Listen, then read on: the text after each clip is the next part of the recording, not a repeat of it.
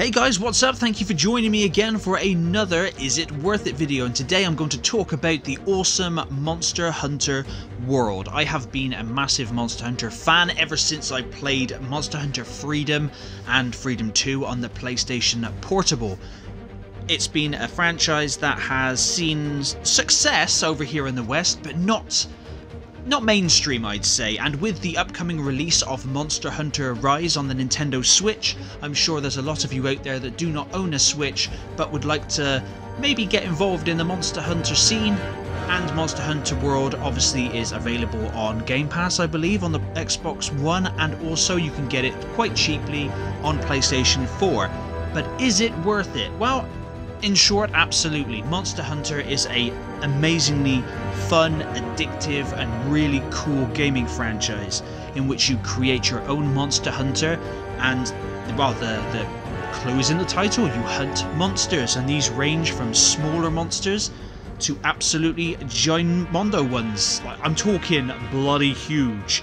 Of course, what you're seeing me fight here is an Anjanath, which is a T-Rex style monster, but there's elder dragons like the Nergigante, which is just basically horns with wings and an attitude.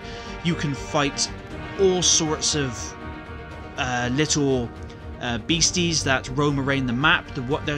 Each individual open world setting has its own little ecosystem with insects to capture, various different types of fauna and flora about, which you can also then use to craft potions or antidotes, and a myriad of other things you can craft to your heart's content. You can collect materials. You can, obviously, once you've hunted the monsters or any of the other indigenous life forms running around, you can just carve them up, get their bits. Of course, it is RNG.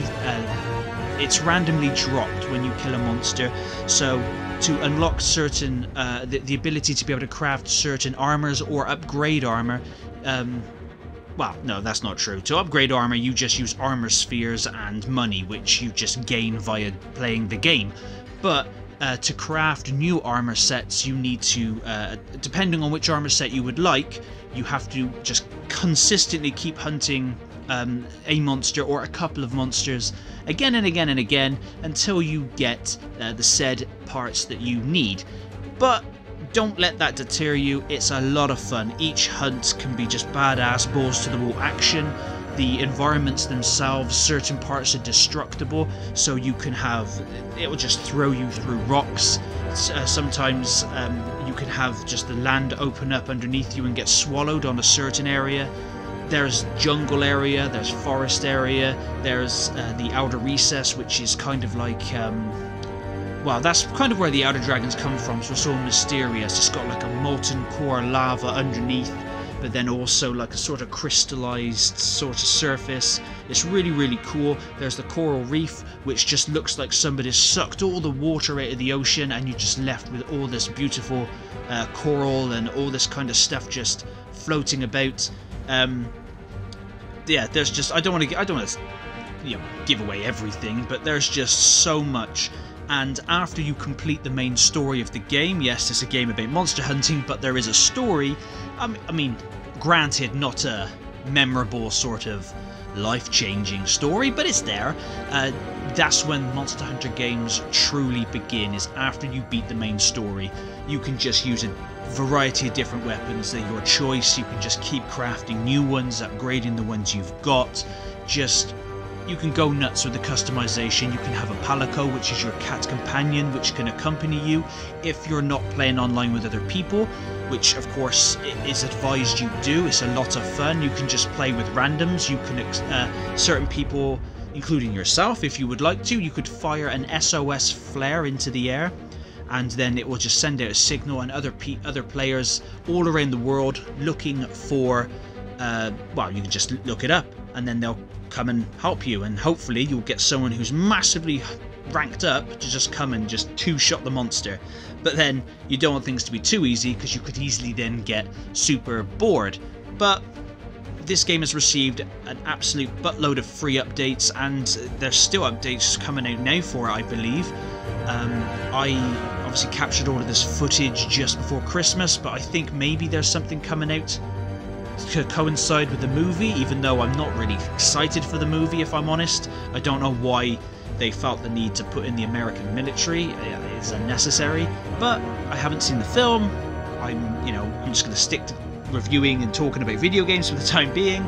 But yes, Monster Hunter has so much content. I myself in Monster Hunter World have put in over 150, nearly 200 hours. I have friends that have put in more. There are people out there that have put in thousands of hours.